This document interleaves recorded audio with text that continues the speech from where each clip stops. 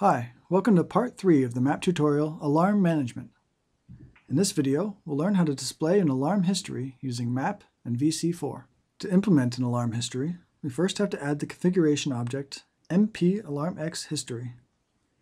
Here we add the MAP link, which uniquely identifies the MAP component within the MAP environment. The MAP link establishes the connection between the software and the configuration.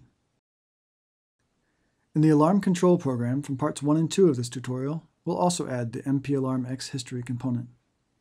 This component is used to manage the alarm history.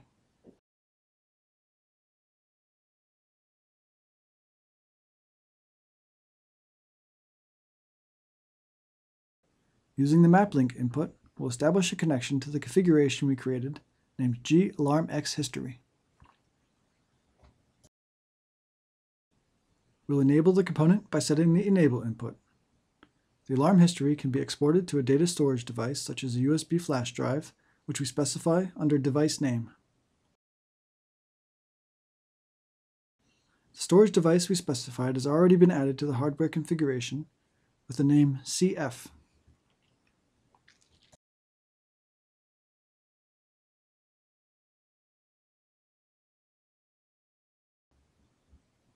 To connect to the VC4 HMI application, we need the component MpAlarmXHistory UI.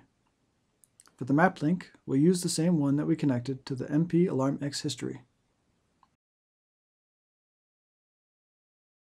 We'll enable the component by setting the enable input. So that we have all the structures and variables we need for the HMI application, we'll set up UI Connect.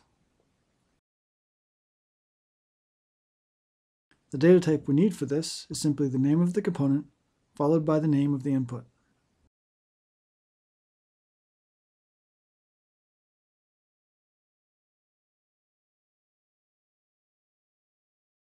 Now we have to connect the right data structure in order to link our HMI application to the control program. Under Shared Resources, we have to navigate to Data Sources. If you refresh the list, you can see that the existing connections are now obsolete. We can use the refactor option to replace the obsolete structure with our own.